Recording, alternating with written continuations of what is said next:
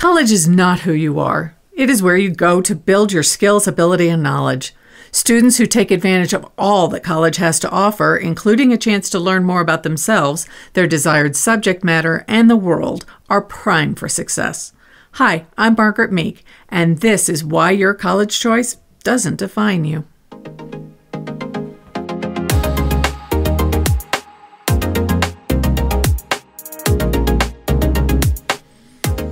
After putting a great deal of effort and energy into your college applications and selection, it can seem as if your choice defines you. That feeling becomes even more pronounced as you are repeatedly asked, "Where are you going to college?" It can be hard to separate who you are from the reputation of the school, yet there is no correlation between your future success and the name or reputation of your college.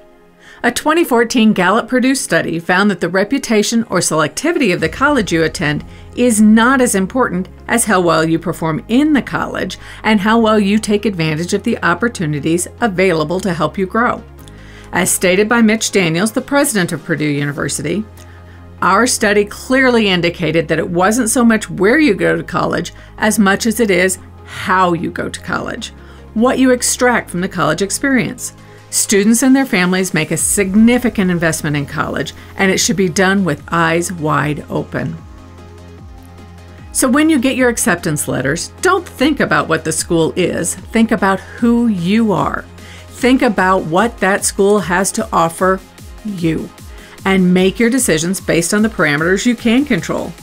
I can't say this strongly enough. Don't make your college decisions to impress others. Make it to enhance you and your future goals.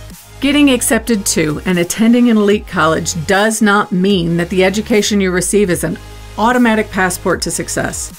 Conversely, attending a college with a large acceptance rate or a party school reputation does not mean that you are sacrificing a financially secure or professionally successful future. You see, no matter what school you attend, the crucial component of your ultimate success, no matter what college you attend, is you.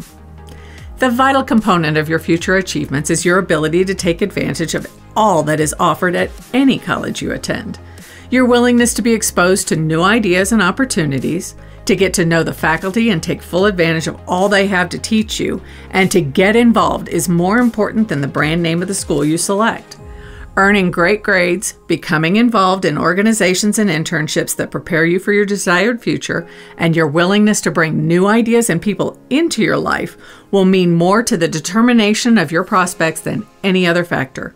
Getting involved at a level that helps you meet and interact with as many students, faculty, staff, and graduates as possible is critical to pursuing your desired field and lifestyle after college. So, are there advantages to selecting an Ivy League or a highly selective school versus any other school? Honestly, yes, especially for some students. There are some advantages to the network of alumni and alumnae. Some employers believe that the education level provided in an elite school is significant enough to get you in the employment door. When it comes to women, racial minorities, and other underrepresented populations, the boost that comes from attending one of these schools can be significant. The upward mobility of these students is enhanced by attending a selective college. Yet, several studies show that while the initial boost to employment and pay prospects straight out of an elite college is a benefit, parity in upward mobility and pay is achieved between motivated, passionate, and active graduates of any college within a few years. With the reduced cost of attending a less selective school, the cost of prestige can become less attractive. And in many cases, the cost and acceptance rates put such colleges out of reach. When you decide what colleges to apply to and which one college to accept, make sure you are selecting the best college for your current situation and your future. You are the only person who has to be happy with your decision. Where you go to school does not define you. The bottom line is that you should consider what you need and what the college has to offer. To balance the reputation and offerings of the school with your needs in a college, here are some factors you need to take into account. What is important to you in the selection of a college? Beyond the name or rankings or reputation of the school, what does it have to offer you? Remember that the quality of the academic department is more important than the ranking of the entire college. If you want to attend the best college in the nation, select the best college for your desired academic major not the college that the rankings say is the best overall college. Who you are is as important as what you want to be when you grow up.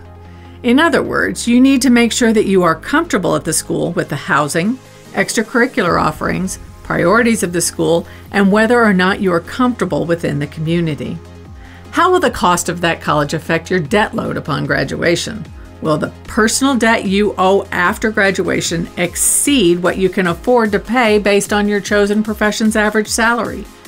Attending an elite university may gain you an edge in salary upon graduation, but the cost of attending that school will be a significantly larger burden. Can the school help you with those costs? If not, is that extra debt worth those costs? Pay special attention to the offerings of the Career Center on campus. Their ability to attract quality employers, assist in preparing you for the market, and the extent of their networking reach will be critical as you near graduation. If you need a master's degree in your field, is it more strategic to attend a less selective yet substantial undergraduate school and then earn your master's at a more exclusive school? This can be especially important if your high school grades and test scores don't support your selection at an elite school. Your college performance can earn you a place in a graduate program that is more selective. When you are asked, where are you going to go to college? Remember that where you go doesn't define you. Who you are and the work you're willing to do for your future does.